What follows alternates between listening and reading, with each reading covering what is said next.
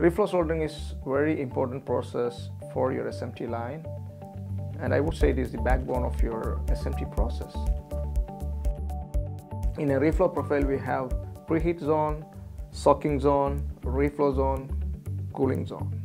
Establishing thermal profile should start right from your NPI stage. Some people start with some generic board, bare board, then they start taking some rough profile. Then when they start real production, they fine tune with the first board a little bit. Then second board comes in, they tweak further. And third board comes in, they tweak further. Then this keep going. Maybe by the time you done with your few boards, and some critical components may have damage by this time because it may not have reached the proper temperature that requires to get soldered.